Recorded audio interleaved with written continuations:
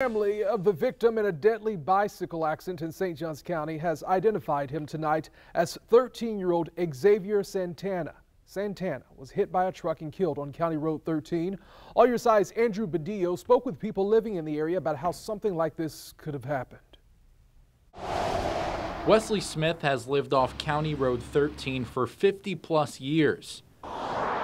He says it's no place for bicyclers. Couldn't believe there would be kids out on the road that time of night. The Florida Highway Patrol says a 13-year-old riding a bicycle was hit and killed by a truck Sunday night near the intersection of Cowpen Branch Road and County Road 13.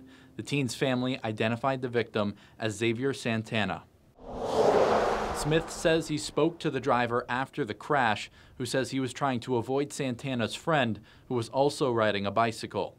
He said that he saw the boy on the grass and he veered over away from him, and then there was the guy on his bicycle, hit him right in the center line of the road, is what he said.